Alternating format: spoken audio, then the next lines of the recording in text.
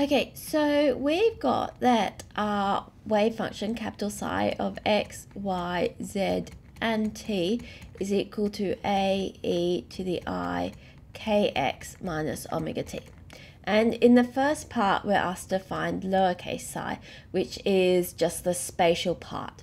So what we're going to need to do is expand this out into its temporal part and its spatial part.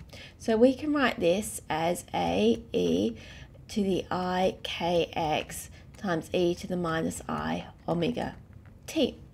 Because when we multiply things,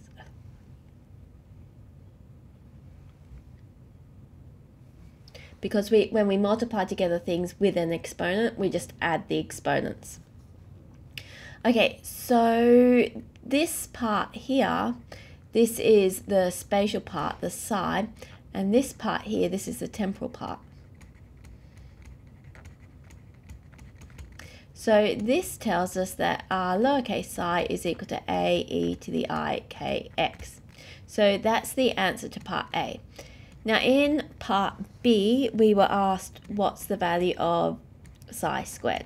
So psi squared is equal to psi star psi. This is lowercase. I know with my handwriting, they look fairly similar. So star, we have a e to the minus I kx, taking the complex conjugate, so putting a minus in front of the I, and then times psi, which is a e to the I kx.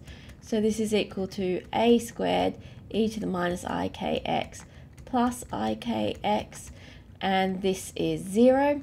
So this is equal to a squared e to the 0. E to the 0 is 1. So this is equal to a squared. And physically,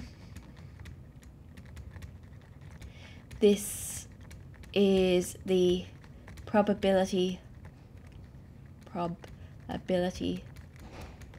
of finding particle at x in a given time interval.